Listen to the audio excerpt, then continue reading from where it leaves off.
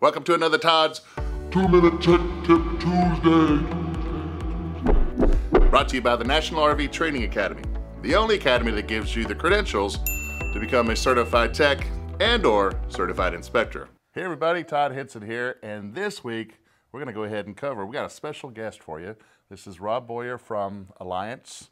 Yes, Alliance RV. He's here with us, and we're going to talk about some of the, I wouldn't say concerns, but hey, let's go ahead and talk 12-volt refrigerators. Yeah, 12-volt refrigerators. So we have the 12-volt refrigerators in our toy haulers, our Valor, and the thing is, it's really great. We pair that with our lithium batteries, but there is some things with 12-volt refrigerators that you want to be concerned about. Yeah. So part of the problem we have is actually consumer awareness, right? Because of course, you know, I've told you, don't drive with the propane on.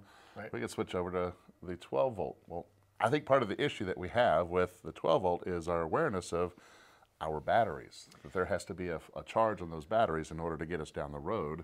Absolutely. Those refrigerators. What do you think are some of the concerns just with a low battery? Well, yeah, and that's one of the main concerns is having a low battery, because that can cause all kinds of issues. So the refrigerator requires a minimum amount of voltage. That's why we pair it with a lithium battery and solar panels from the factory. So we kind of take that out of the loop for an issue at Alliance. So right. One of the main issues. And just quickly, let's go ahead and talk about just quickly the difference between, say, a regular lead acid battery and a lithium battery. With a lead acid battery, as the state of charge decreases, the voltage decreases. And yes, while some things will still run after we get down below that 12-volt threshold, which by the way is only 50% charged, once we get down to 11 volts, Watt's law kicks in. The volts lower, the amps increase. Well, if the amps increase, that's where we have problems, yes. Right? Overloads the cable, overloads our circuit board, may actually blow the fuse. But with lithium batteries, what Alliance has done is they said, well, let's go with the lithium battery because it's a constant discharge. So in other words, it stays at that 13.2 all the way through till about 90–95% discharge, then it finally tails off. Yep. Right, so that's a huge plus. A lot of those out there, when we're looking at, and we have the 12-volt, I know there's concern, anytime you have first generation of stuff, there's these bugs that we got to figure out. Alliance is already jumping on, you know, with this and saying, hey, look, we know this is happening. Let's throw in a lithium battery. Let's take care of that. And we'll provide solar as they're going down the road. It's still getting some type of charge. It is, yeah. And we also pay attention to little things like we hear from our techs out on the field about just making sure it has the right cabling and stuff like that. So we make sure we look in the factory, make sure it has the right gauge wire so it's getting the right amount of current to the refrigerator so it runs properly. So. That's true, because they may look at this, and we all know that distance is resistance, right? You all look at that. I mean, I'm that way. Yep. I got to walk that far? No, I'm resistive to that. I know, it's all the way over there. That's way over there, right? So when we're looking at the difference of the location of our battery to our refrigerator, that's a long distance. And a lot of, I'm not picking on other OEMs, but they may not have considered that distance and actually going with a larger size wire. Lower gauge, larger size wire. There you go. Right, you guys have already done that. So, you know, on our tech tip, this is what we're covering. Yes, the 12-volt, some of you have asked, hey, let's, you know, cover some of the 12-volt refrigerators. That's great, can go down the road, not using propane. Well, that's awesome. But there's some things that we need to look at. As consumers, we need to be aware that that battery needs to be full charged, right? Because lower the volts, the higher the amps, we can overload the system. That's right. Right? Alliance has already done their part by, of course, putting in lithium batteries and solar panels, but we still need to have that awareness. But guys, we got to watch those batteries, got to make sure that we got a full charge, you know, so that way we're not causing problems with our refrigerator. Absolutely. All right, well, that's about as much as I got. You know. Yeah, that's pretty good. It's pretty, that refrigerator is, you know, low maintenance. I mean, it works, it's great for boondocking.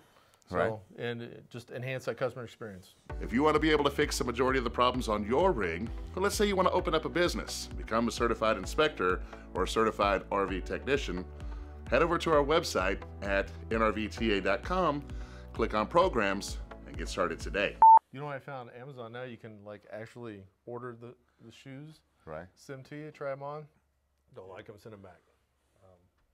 They're waiting on a tech tip. When we switch over from, you know, our regular absorption style refrigerator, yeah, but can it hold a full turkey?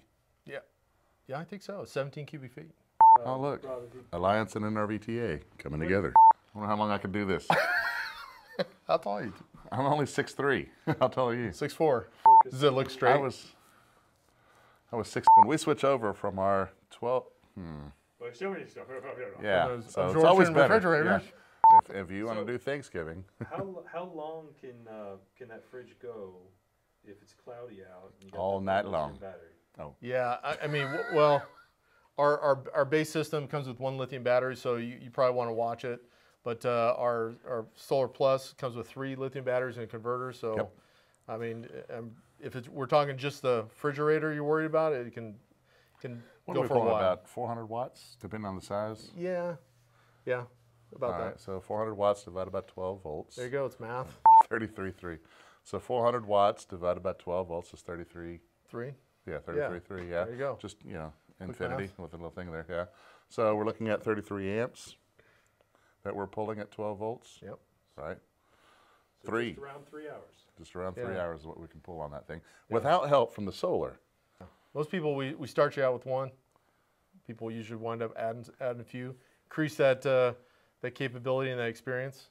Which you can do with lead acid, or which you can't do with lead acid. Right. Right. Yeah, that's true, because with lithium batteries, they've got that flat discharge. You can add a battery later on, unlike the lead acid batteries. Yeah. You got to, like kind, you got to go with it. We find a lot of our customers just add 1 on, just depending on what their experience is, if they're doing a lot of boondocking or not. You got space for 3, or after 3, do we got to move the battery? Oh no, the bay in there for the on the Valor, you can put probably 6 in there easily.